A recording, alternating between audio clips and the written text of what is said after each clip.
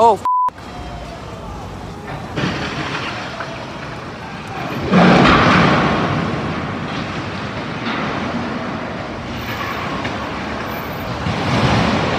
You can actually see from our vantage point past those people and the crane there in the middle of 10th Avenue here in New York City. One of the workers, as you just heard officials describe, said that the crane was bringing up just heavy concrete that was needing to be poured when they believed there was some sort of mechanical fire. And they said the cab started to smoke, it filled up with smoke, and he said once he saw the crane operator evacuate that cab, that's when he knew it was not a good sign. So he said that's when the building started to quickly evacuate of all those workers.